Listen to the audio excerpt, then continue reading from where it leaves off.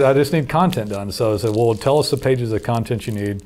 And I wrote up like, I think it was close to 30 pages and 27 pages. I don't remember. It was around 30. They gave me a PowerPoint presentation, which I also found to be horseshit.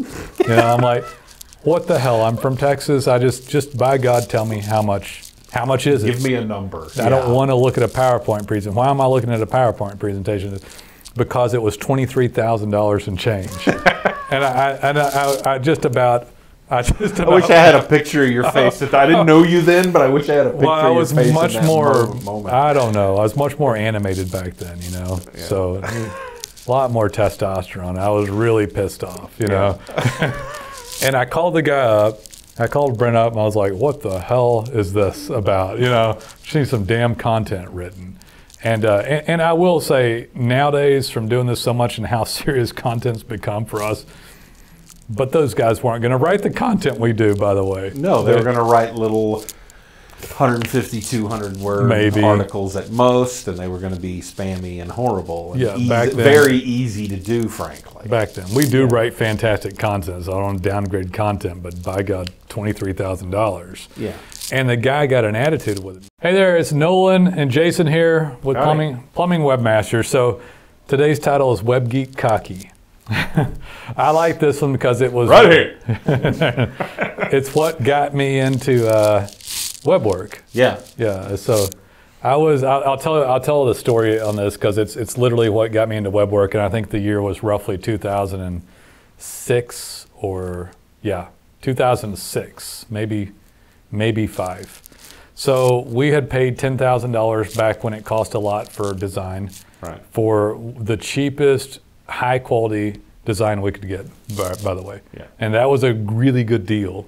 Yeah, it was at that time. At that time. And I know the company we used, so it was definitely a good deal. It was a good deal. They gave us 10 pages, and most people wanted really closer to 20 to 30 at the time. Yeah.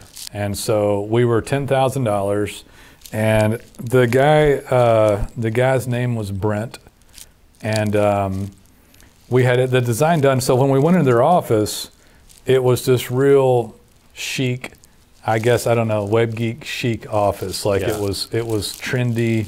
It had bricks on the wall, which we've had that too, but they were extra serious about it. Like, you know, I don't know. They were like, I know. I mean, I interviewed there way back at the beginning of my career, so I know exactly what they had. Their hair. He'd part his hair, but it'd kind of flip up on the side, like Speed Racer, or something. And then everything was just the shirts were extra tight button-down shirts, and they just all walked around like we're just the best thing that ever existed. You should come over with us just because we're so damn cool. Look at how awesome we are. Right. Yeah. So they had a barn door, and it was cool. I mean, I'm not saying I didn't like it. Yeah. Oh, they had those roll barn. They had a roll barn door in the conference room. That one wall was glass. There was bricks and distressed wood in there and stuff like that. Yeah. It was actually in the old West End area. Yeah. You remember where it was? Yeah, I've been in that exact office. Anyway, so I had gone over there, and that wasn't the problem really. Fine if somebody wants a fancy office, I guess. Yeah. I'm explaining the general attitude of the whole thing. This is a build up to what they had the late '90s web attitude, but they still were holding on to it in 2006. Because 1999 I interviewed with them. I think they kind of went out of business over the whole deal. It was a change of times of what pricing was and how you had to deal with the clients, right? Yeah. Because they weren't full-blown agency, so they couldn't really. They wrote a bad fence on the deal, basically. Anyway, so. In there, and I'm like, okay, good enough. These guys, and frankly, in their defense at the time, everybody had this air of like, well, we just know stuff that you don't do, you know. We're special. We make life happen. We do stuff on the web, and you don't understand it, and then it just appears, man. You know, it's like, it reminds me of like a heart surgeon or something that gets out of control. Yeah. You know. Yeah. So anyway, so we get the website designed. And then the guy comes and says, and I'm like, well, oddly what happened back then was like, well, I need to optimize it, which I don't even know if that was a word, to be quite frank. We weren't even using SEO. Yeah, it wasn't even a term. I'm not even sure that it was a term at the time. Yeah. So I want my words to show up, And I said, I want some of this fancy stuff y'all do. And they said, whoa, wait a minute. We only do that for us. And I'm like, but I want it, you know? And so he's like, well, we can't do that. And I'm not even going, it's stupid old school SEO stuff. It's embarrassing to talk about what they were doing. They were doing, giving away awards with link backs. Yeah. And hidden keywords in 2-point type stuffed into the footer and stuff like that we all used to. They were doing hasn't worked in years. Free hit counter stats with direct link backs, and I can't remember the other stuff. Yeah. But I was like, I want all that stuff, and I need some content. And they said, well, we'll consider anything. So I said, well, I just need content. Which means cha-ching. I just said, I just need content done. So I said, well, tell us the pages of content you need. And I wrote up I think it was close to 30 pages and 27 pages. I don't remember. It was around 30. They gave me a PowerPoint presentation, which I also found to be horseshit. You know, I'm like, what the hell? I'm from Texas. I just by God, tell me how much is it? Give me a number. I don't want to look at a PowerPoint presentation. Why am I looking at a PowerPoint presentation? Because it was $23,000 and change. And I just about. I wish I had a picture of your face. I didn't know you then, but I wish I had a picture of your face much in that more, moment. I don't know. I was much more animated back then, you know. Yeah. So a lot more testosterone. I was really pissed off, you know. And I called the guy up. I called Brent up, and I was like, what the hell is this about? You know, she needs some damn content written.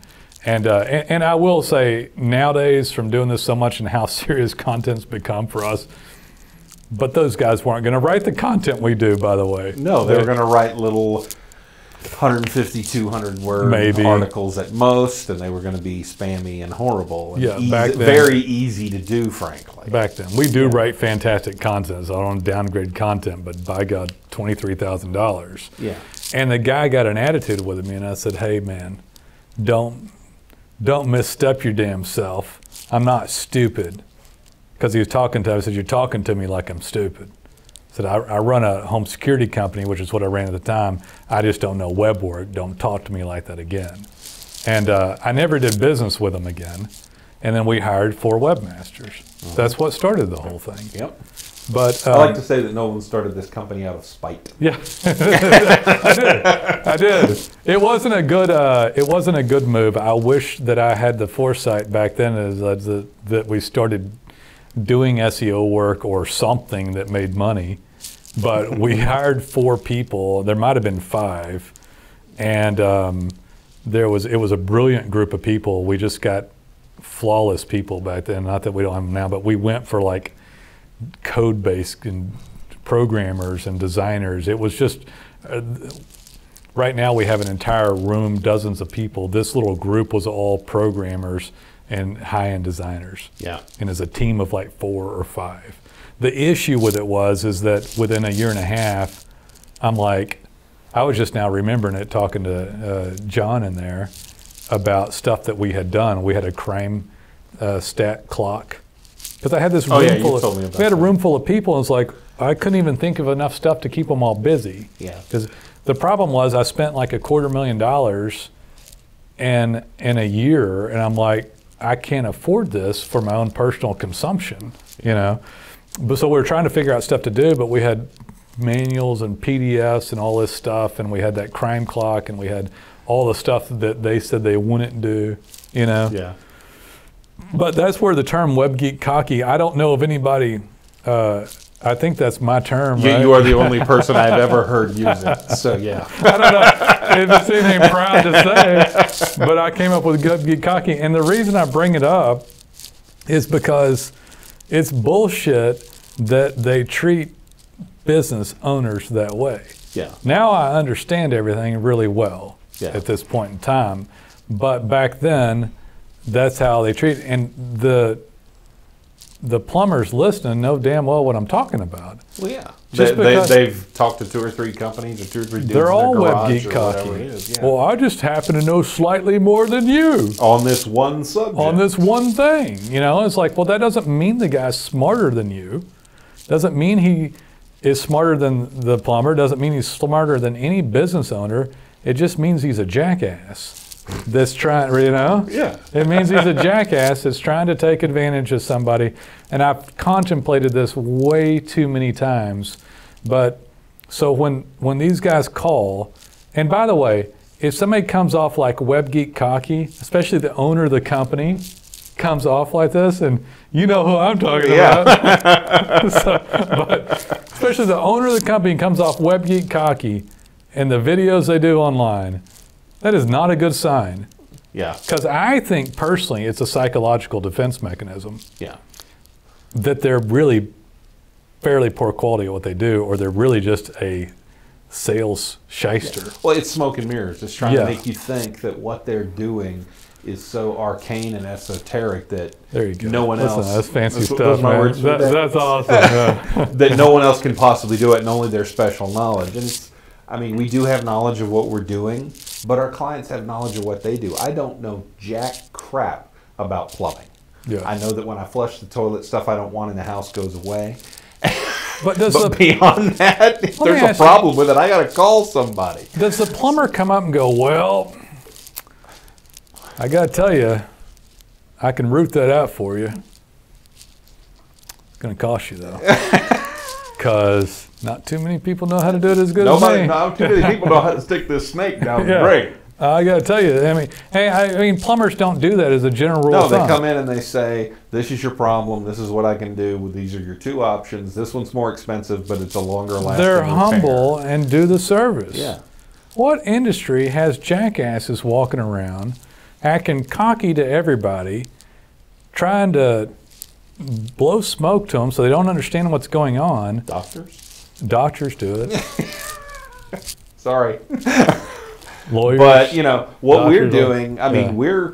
we're basically internet plumbers. If you want to get right well, we down do to high-end it, skilled work that gets graded by the search engines, and we speak about it in terms that people can understand, humbly and gratefully, as a freaking service business should do. Right. And I don't get why these guys go around. Anybody that's in our client portfolio, we're happy to have them as a client. We want to keep them. Yeah. Try not being a doctor or a web agency and get away with being a jackass to everybody. Right. You know, right. I don't let the doctors get away with me either, by the way. Bull crap, taking their bullshit. And I go double check them if anybody gets like that with me, you know, no matter who it is. But yeah, they get like that because they got some God complex. Yeah. Well, they did 10 years of school and, you know, they had the respectable job. And all Not every doctor's like that, but if a few 100,000 are like that, there might be some people that think that.